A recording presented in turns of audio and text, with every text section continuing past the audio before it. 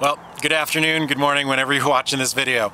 My name's Hank Yuloff from Our Marketing Guy, and thought this video would be take one of my pet peeves into account today. I've been looking at business cards and I wanted to share a couple of tips with you.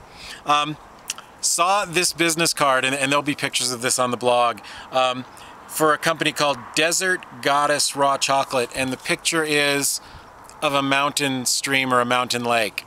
Are you kidding?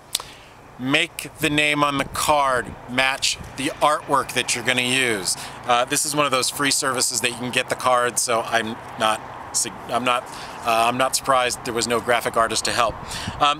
Don't write on your business cards. I probably shouldn't show you this one. It's from one of my favorite Chinese food restaurants. They won't deliver to my house, but they crossed off the phone number and rewrote a different phone number on there because their number had changed. Don't do that. Just go get new business cards. Here's another one. A line crossing out some of the information. They took a service that they used to have and got rid of it. Don't do that. Get new business cards. It pays to have somebody look at your business card and spend the time to do it right.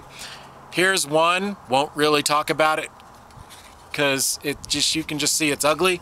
And they're friends of mine, so I don't mind. Hey, Christy Quigg, here's what I did with your business card. Wow, big difference, right? So, hire a graphic artist, have them take a couple hours and make you look good. Your business card is one of the first things people see when they meet you and they're learning about you, so make it a good one.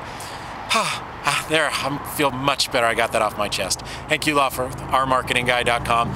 If you want information on good business cards or put one together, fill in the form below this video.